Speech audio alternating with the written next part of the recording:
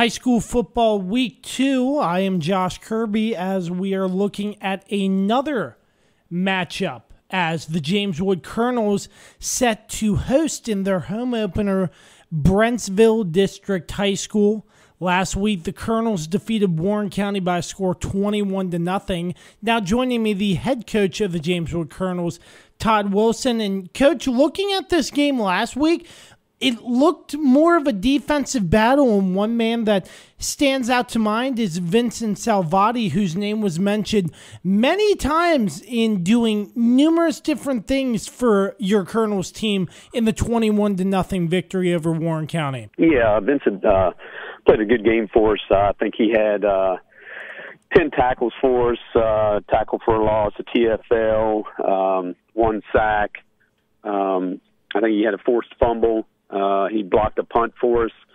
He played really well. The other guy that really stood out for us too is on the defensive line was Jordan Sweetser. He had an outstanding game as well. He had seven tackles.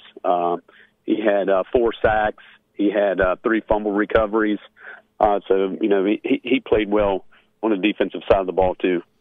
So just looking at this team, you said in our preseason interview that this is a more inexperienced team with not a lot of varsity reps. A game like this, how do you think the whole team collectively did in this matchup in your mind? And obviously getting a little bit more experience than week 1, if you get what I mean.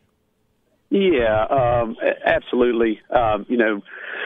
We got some of those first game jitters out of the way. We look back on it and can kind of comparing apples and oranges. But from week 1 a year before, we had a lot more penalties, pre-snap penalties. Pre-snap penalties are just inexcusable stuff like just not focusing, false starts and misalignments and those type of things. We didn't have any of those on the offensive side of the ball. So as far as flags and those type of things, much cleaner game. It was a whole team win. The offense did struggle a little bit. We just weren't clicking very well at all, and that was a lot on us. We just weren't blocking things schematically up front very well. But we did enough to punch it in the end zone twice, and then on the special team side of the thing, Aiden Bell did a phenomenal job of making a couple nice kicks for us, and then defensively, I spoke on those guys there just a minute ago. Did an outstanding job. I can't off the top of my head, I think we only gave up 116 total yards of offense, I believe what it was. So defensively, did really well. Special teams on our defensive side, we got a couple blocked punts and tackled the punter in the backfield one time with a bobbled snap. So, it was a total team win. So you mentioned special teams. As a coaching staff, how great is it to have confidence in a kicker to go out and boot a 37, 40-yard field goal in your mind? Because that's pretty impressive because you don't really see a lot of kickers in high school that can kick from that range. Yeah, we had confidence. I told him after the game, he was putting them through even further than that the day before in our walkthrough. So, we have a lot of confidence in Aiden Bell. He does his things. He worked really hard in the off season to improve his kicking ability. And it showed the other night. He went out there. He did miss the first one. Oftentimes in high school football, once a kicker misses the first one, the coaching staff usually don't have a whole lot of confidence to send him back out there again. Confidence in him didn't waver. He pushed it a little bit wide right.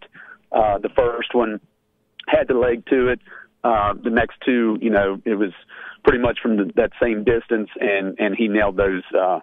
So, we got confidence in him, and we'll have confidence in him all year long to be able to make those kicks from that distance.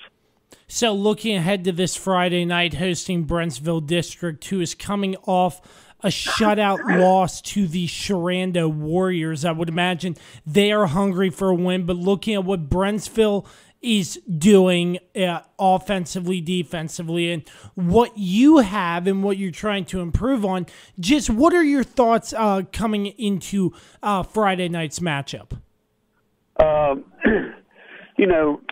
Brentsville is still a really good football team. I know, they were shut out last week, but what we see on film is they still have a lot of weapons and capabilities of scoring a lot of points. The running backs are really good. Quarterback's a good athlete as well. We just need to do what kind of we do.